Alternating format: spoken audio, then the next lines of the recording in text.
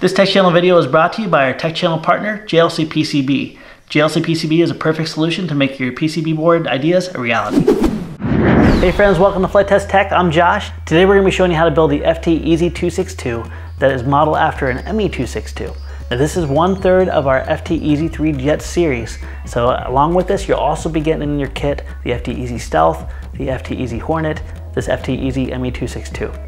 The first thing we're going to want to do is pop out all of our pieces, we'll identify them, and we'll get them building. We have all the pieces popped out that we need for our FT-EZ ME-262. Let's go ahead and identify them. We have our left and right wing, we have the engine nacelles, we have our back tail, and then we have the 2 side doublers for our main fuselage piece. You're also going to notice included in our kit is a barbecue skewer. This is going to give us the rigidity we need on the back side of our fuselage so we can keep the airframe light but very strong. Now to keep this light, we're going to peel all the paper that you see that's brown off of these planes. Let's go ahead and do that step now. Now that we have all of our pieces peeled, let's go ahead and put our attention towards the main wings first. First thing we want to do with our main wings is to join the middle. We're going to just take a simple piece of tape, we're going to press that right down the middle, like you see here. Just going to cut off any extra. Now that our wing halves are joined, we're going to establish what we call dihedral. Dihedral is going to give us the ability for the plane to self-level on its own. It works by having the lower wing generating more lift than the upper wing. So to establish the proper angle of dihedral, we're just simply going to take one of our nacelles as a gauge, and we're going to hold this down nice and flat here. We're going to kind of lift this up until the wing doesn't bow or fight against that angle. That looks perfect right there. Once we're happy with that, we can take our hot glue gun, put a small light bead of glue right down the seam, put our piece back on, and we'll just take a scrap piece of foam and wipe off the excess. Give this about 30 seconds to dry before moving on to the next step. Alright, so we have the dihedral established. Let's go ahead and put this aside and put our attention towards our fuselage. The first piece we're going to be working on is the center section of the fuselage and also our barbecue skewer right here. We want to press our barbecue skewer down, and we're going to mark this just at the very end, and we can simply crack it. Let's just do a quick test fit. Once we're happy with this, we're going to lay this flat on the table. We're going to keep a scrap piece of foam right next to us. I'm going to lay a thin bead of glue right over top, and then come back and squeegee it in. I'm now just going to hold that and kind of pinch it down right over top of this where I removed most of the glue, but the remaining glue is going to give me a nice solid glue joint between the barbecue skewer and the foam. Give this about 30-40 seconds until the glue is fully dry. We're going to flip over to the exact same process again on the other side. Again, I'm just putting my nozzle right over top of that barbecue skewer. Nice thin bead of glue. Scrap piece. Squeegee it down and hold it in place. All right, this is going to give us a tremendous amount of rigidity on the very back of the tail here, and that's exactly what we need. I'm going to flip this over one more time, revealing the etch marks. That is where our control board is going to go. We're going to find our one doubler now that has the piece cut out, and we're going to line this up just like this. Notice at the top of the nose all the way to the bottom, the lower portion of the fuselage that connects to the wing and the back of the fuselage lines up perfectly. Once we're happy with that fit, we're going to flip this over and we're going to place glue all around the perimeter. Don't have to get too crazy. I like to make sure I have plenty of glue right around where the battery is and also in the front nose. I'm going to flip this over one more time. Find our markings and line it up. There we go. And using the table as our friend, we're going to hold nice and flat for about 30 seconds. All right, one side's done. Let's go ahead and do the other. Same process as before. We're going to do a quick test fit, making sure that the battery slot lines up all around the front nose, the back area, and the top. Once we're happy with that fit, we're going to flip this over and we're going to place glue all around the perimeter. We're going to flip this over one more time, find our markings and line it up. And using the table as our friend, we're going to hold nice and flat for about 30 seconds. All right, our fuselage is now done. Let's go ahead and do a quick test fit on the wing. We're simply going to line up this bottom tabs, hold it right over there, press it down in. When we press this against the wing, what you should notice is that the wing angle is equal on both sides. Make sure it looks just like this before you move on to the next step. You don't want one wing being flat and one wing being raised where your plane's going to turn in one direction or the other. Once you're happy with the fit, we're going to come back. I'm going to put a bead of glue on both sides of the doublers. And again, we're going to press this down into place. And we're going to let this dry for about 30 seconds. Next, we're going to position our elevator. Our elevator is going to give us stability both horizontally. It's also going to control our pitch. All we want to do is we want to line this up, and once we're happy with it, we're going to put a bead of glue right down the center, slide it into place, and make sure that's perpendicular to our fuselage. There we go. Our final steps are to mount our two motor nacelles here.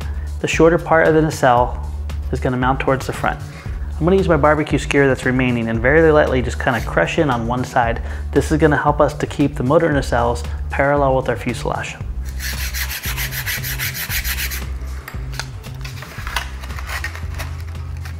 There's one. Just going to put a little bit of glue on the very top here. And I'm just going to hold this nice and parallel to the fuselage while it dries. And then we'll do the same process on the other side. Gonna match the angle. Crush this down very lightly. A little bit of glue on the very top here. And I'm just gonna hold this nice and parallel to the fuselage while it dries. Now the airframe may be done, but there's one important step that we need to do next, and that's to check the proper center of gravity. To check the center of gravity, we're gonna put our fingers on the two dots that you see here. Now, if we don't have enough center nose weight, what you're gonna see is it's gonna be tail heavy. A tail heavy airplane simply is not gonna fly, and likewise, a nose heavy airplane is not gonna fly or fly well at all. So what we wanna do is we wanna use the included couple of nuts here that we have. To do this, we're simply gonna pop one or two, or even more, right into the battery slot, like you see here. We can move our center of gravity back and forth to get the type of flight characteristics we want. Now keep in mind, if you're flying a free flight airplane or you're flying a powered airplane, you may have to adjust the center of gravity to make that plane fly properly. That looks perfect. All right, let's go ahead and take it out and see how she flies as a chuck glider.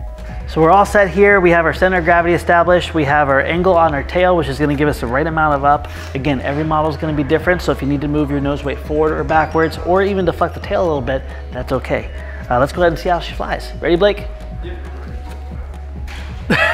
All right, that's great. Yeah, a lot quicker than the Stealth, huh? All right, I'm just gonna go ahead and move the CVU back just a little bit, make it a little bit more floaty. There it is. Perfect. All right, friends, we are all set to go here. Let's go back in the shop. We're gonna show you how to take this from a chuck glider and make it ready to control. So this is our FT Easy Power Pack. Inside here, you're gonna have everything you need to take our Easy series and make them go from a chuck glider to an RC airplane. Let's show you what's inside. So what you see here is everything that you have inside of our FT Easy 2-channel Power Pack. You have your main transmitter, the control board that goes in the airplane. This is gonna give us our stabilization and also control the motors. We have our battery charger, our left and right motor, and we also include an extra set of props and a prop removal tool. This tool is really important if you want to remove your props and not damage your motor. First thing we want to do is we want to put the battery on charge, because this goes together so quickly that we don't want to have to wait on the battery charge. We want you to be able to go out and fly. To properly charge our batteries, the first thing we want to do is we want to plug our USB charger into the port. Once our charger is plugged in, we're then going to connect our battery. Once we connect our battery, you'll notice that the red LED light on the charger goes on. When that charger finally goes off, that means that the battery is fully charged and you're ready to fly. Make sure you always unplug and replug in your charger between every charge to make sure that the little charge board has been reset. The first thing we want to do and put our electronics in is we're going to remove our main control board from this holder here. All we need to do is simply pull this little tab and it'll pop out. We can throw this away or put it to the side, it's up to you. Now when we mount this, it's really important that we make sure we mount this in the right orientation and on the right side. This is the left side of the airplane. We're going to want to make sure that our battery lead is pointing towards the nose. We're going to do a quick test fit here, make sure we're happy with where our control board is. Notice the control board is going to be all the way up towards the very top here. That way we can turn it on and off easily. and that the battery lead is going to point towards the nose. Before we put the control board on one final time, we're going to install our motor leads. The motor with the R on it is going to go on our right side, and the way that we decide on what is our right and left with the plane is if we're sitting in the cockpit pointing out towards the nose. So make sure that the airplane is orientated just like you see here, where the tail is close to your chest and the nose is pointing away. This will be your right side. I'm just going to go ahead and remove this little tab, make this easier to pass through. And with the wire passed through, I'm going to lay this right over its relief, just like you see here. I'm going to take a little piece of tape, and I'm going to put a piece of tape down on each side of the wing. There's one. There we go. And then we'll pull that tight and wrap it around.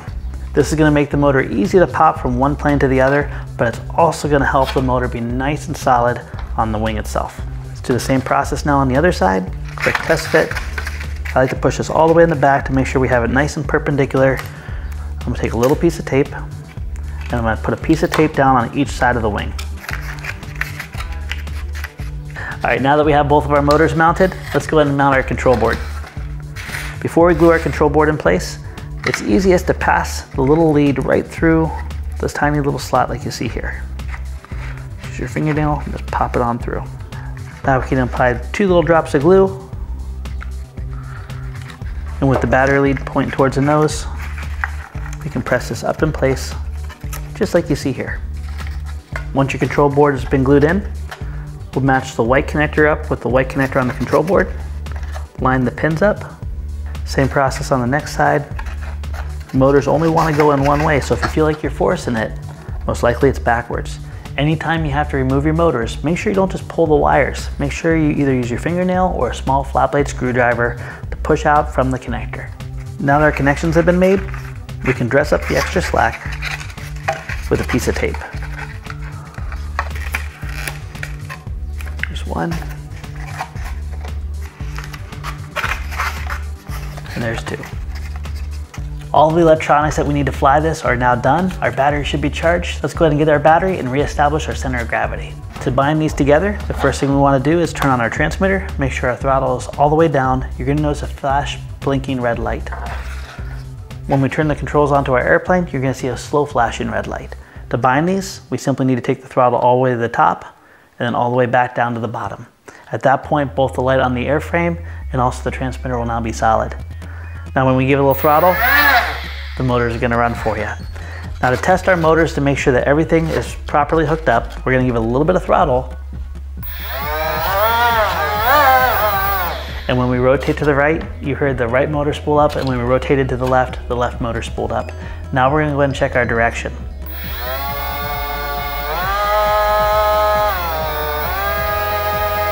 Perfect. What we felt there was absolutely correct. When we gave a little bit of throttle and we pushed the stick to the left, the right motor spooled up higher to give you a right turn. And then likewise, when we pushed it to the right, the left motor spooled up and gave us a higher RPM, more thrust, turning us to the right. At this point, all we simply need to do is check our center of gravity, and the center of gravity looks great. We're ready to take this out and fly it. All right, friends, we are ready to fly our FT Easy ME-262 here. A couple points of advice here. Now, one, just like the other models here, center of gravity is really important, and it will change based on whether you have it as a chuck glider or already controlled. So you may want to find yourself moving it forwards or backwards to get the best kind of flight characteristics, and that will change with every model. Also, you may find yourself having to give it a little bit of up deflection in the back tail here. That's going to give you what you need to be able to fly properly. So if it doesn't fly the first time you fly it, just remember, you always have to adjust for that. All right.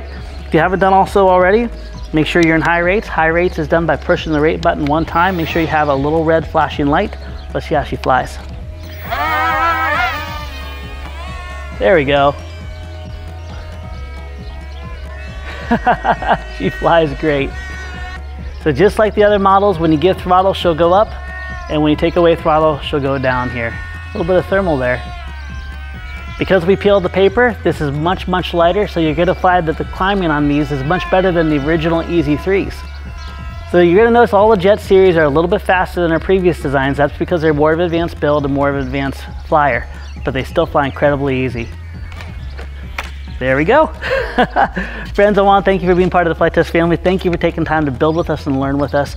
Make sure you share what you've created and what you've learned from this curriculum, and we can't wait to see you in the next builds. We'll see you next time.